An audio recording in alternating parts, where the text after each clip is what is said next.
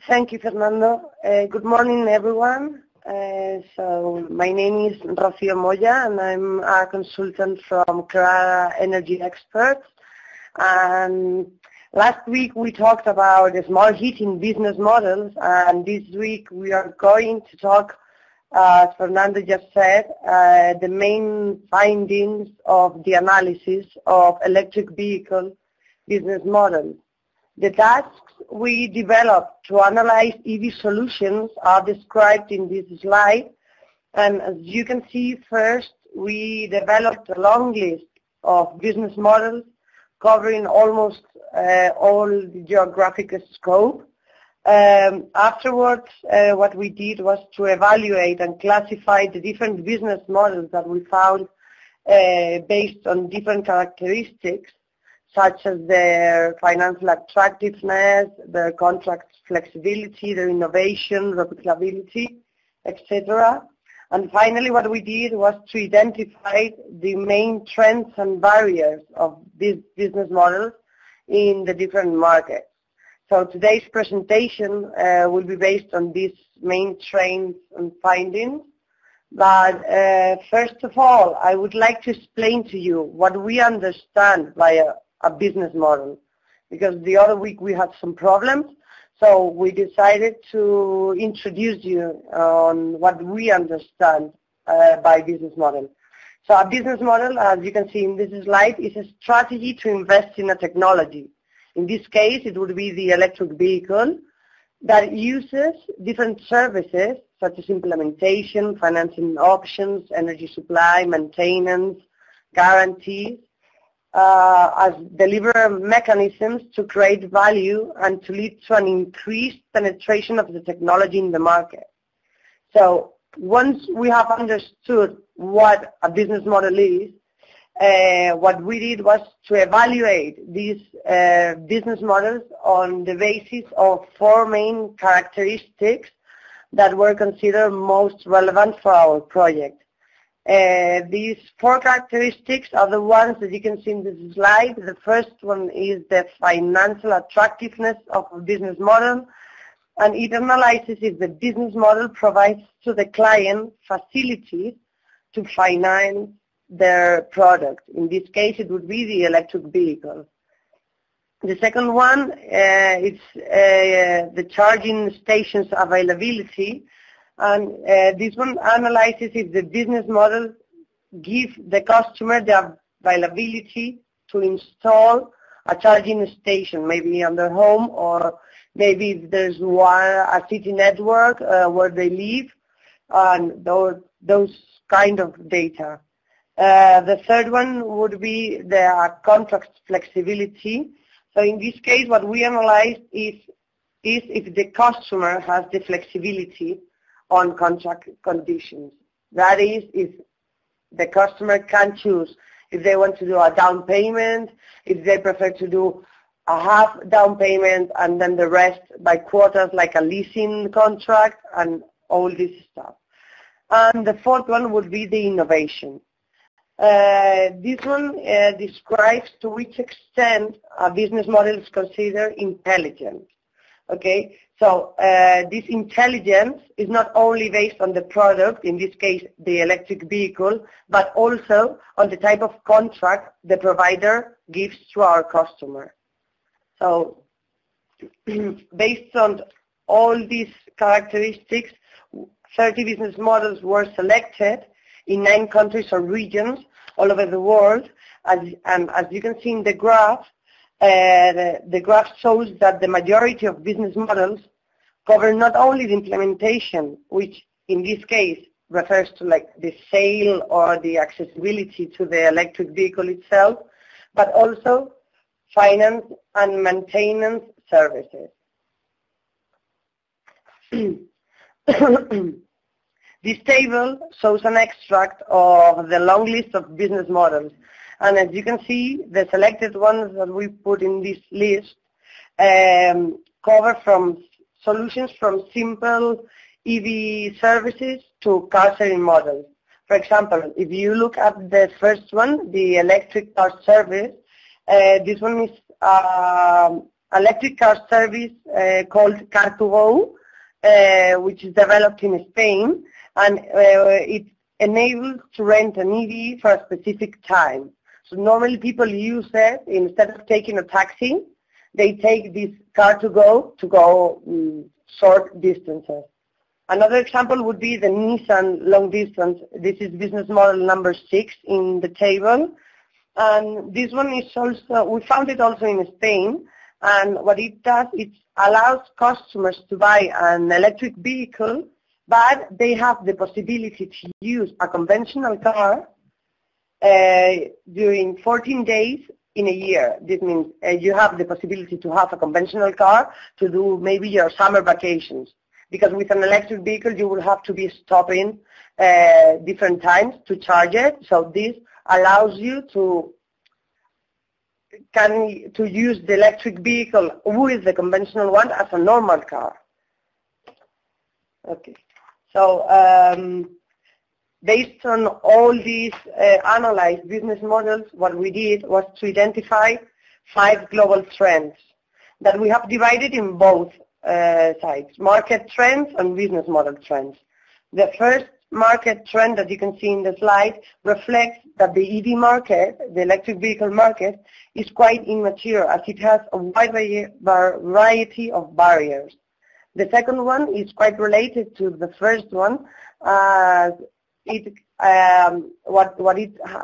says is that the EV market has attracted a wide variety of actors, of players. You can find traditional manufacturers, as Nissan, for example, and other new companies that are entering in the market, offering just electric vehicles or electric vehicle solutions like batteries, like maybe Tesla. On the other hand, the business model trends include the following. The first one is that the most innovative business models are designed to overcome different barriers. An example of this is the car-sharing business model that we will see afterwards, that it covers mostly all the identified barriers. Another trend is that new innovative technologies are a key factor. In the short term, this would be reflected in the electric battery improvements, so that they may allow a car to be charged faster or maybe to have more autonomy.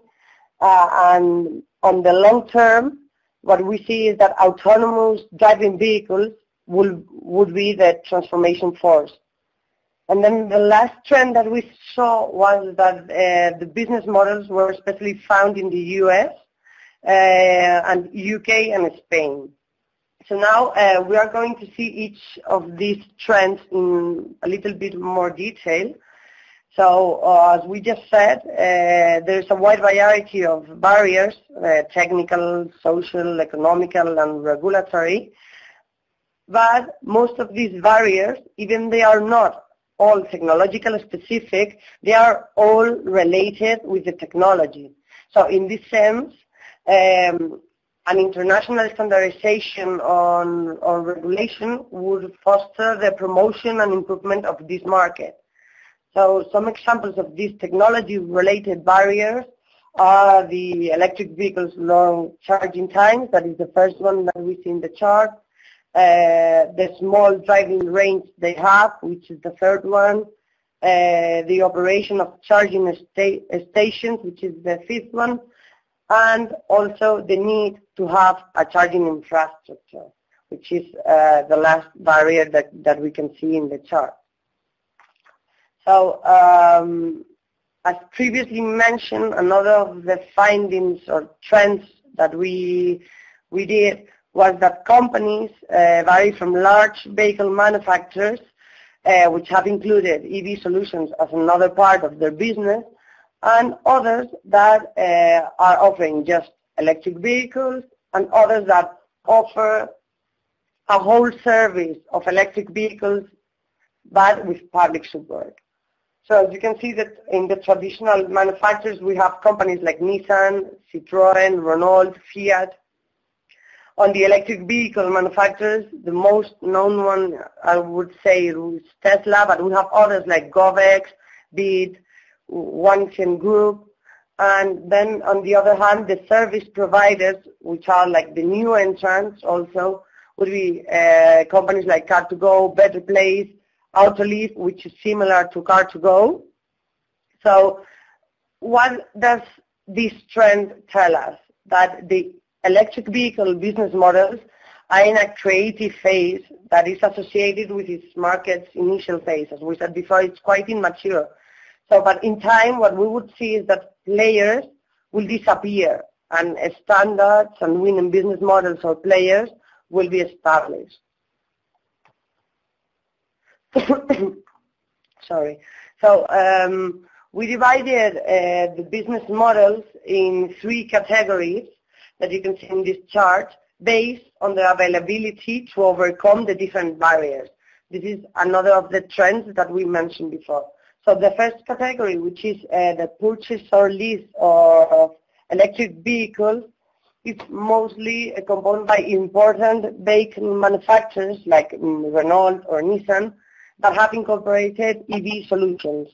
Okay, they normally offer different financing options, battery guarantees, maintenance, the freedom to charge the vehicle on the house or maybe in the city network. So in this sense, this first category of business models provides solutions to financing and maintenance solutions mainly. On the second category, that is car sharing, that are normally initiatives like Car2Go, Autoliv, City Scoot, which is on motorcycles instead of cars, offer the business models based on the EV sharing system, and they normally offer the following categories. That is, the service provider is the one who develops the charging network. The service provider is also who does the implementation, the financing, and the maintenance of the cars. And there's always interaction between the customer and the provider, maybe via a phone app. It depends on the business model. So this example was found mainly in France, Spain, Germany, and the US, and it actually provides solutions to mostly all barriers, as I said before, and we will see afterwards. And then the third category would be the combination of traditional vehicles and electric vehicles. So as we saw before, Nissan is one of the companies which is offering this business model that what provides is that it provides a solution to the problem with the autonomy of the electric vehicle. So in this chart, you can see better to which barrier each of these categories attack. And as you can see, the first category may or may not, because it depends on the business model. This category is the one which has the most different business models. So this category may or may not solve the different barriers, the high cost they have, depending on the financing options, the uncertainty, the small drive range in a lower way, and the need of charging stations, as some companies are offering to install the charging infrastructure on their homes. On the other hand, as we said, the car sharing provides solutions to all the presented barriers. The high cost. Customers just pay in this kind of business model, just pay for the minutes they drive the car. So they don't have to do this initial investment of the electric vehicle. The long charging times and the need of charging a station, they don't have to confront this barrier because it's the service provider who's doing all the charging, all the installation of the charging infrastructure, etc. Also, the uncertainty and the small drive range, as we said before. And then the last one helps mainly, which is the combination of traditional vehicles and electric vehicles, helps mainly with the problem of the small drive range of the electric vehicle. Another trend is, as in the case of smart heating business models that we saw the other day, is that technological advances are opening new business opportunities for vehicle companies in order to overcome the barriers that we were mentioning before. So, for example, when a technologies market is in an initial growth phase, as we can see in the electric vehicle, normally there are no standardized business models. We divided them in 3 categories, but those categories can have a lot of different business models inside. But in this sense, ICT technologies are the key driver for this market, especially in this time for batteries, as we said, because ICT improvements would allow battery manufacturers to improve charging times, batteries capacity, etc. And the last trend would be that the US contributes to the largest number of business models to our database, followed by Spain and the UK. So thank you all for being here today, and if you have any questions, please feel free to ask them now. Thank you very much.